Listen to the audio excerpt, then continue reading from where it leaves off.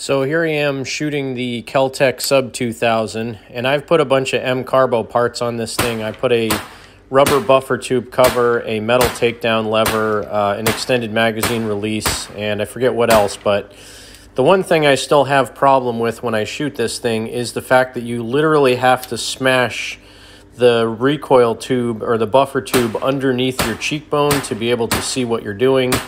I was still just shooting for fun, but I still haven't quite decided if I really like this thing or not.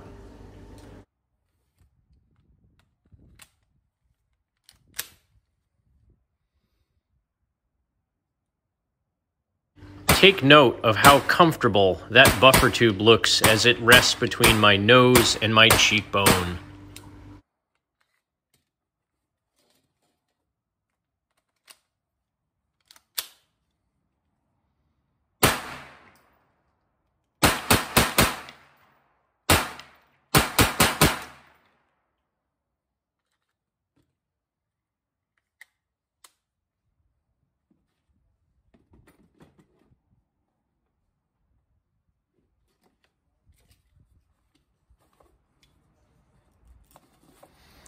Well, that was just a little bit of a jaunt with my Kel Tec Sub 2000. I did a bunch of work with some MCARBO parts.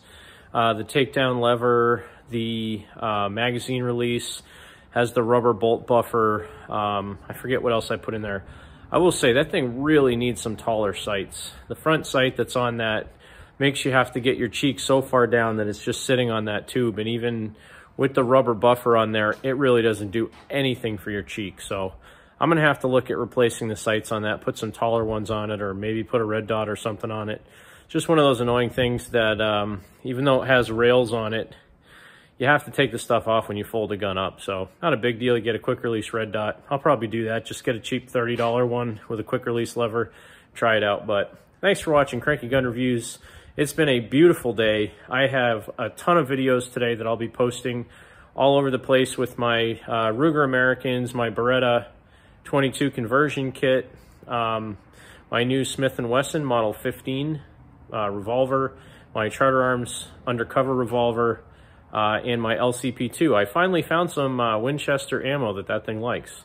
So thanks for watching. Keep tuned in for other videos that'll be coming up soon. Have a great day. God bless America. Thanks for watching Cranky Gun Reviews.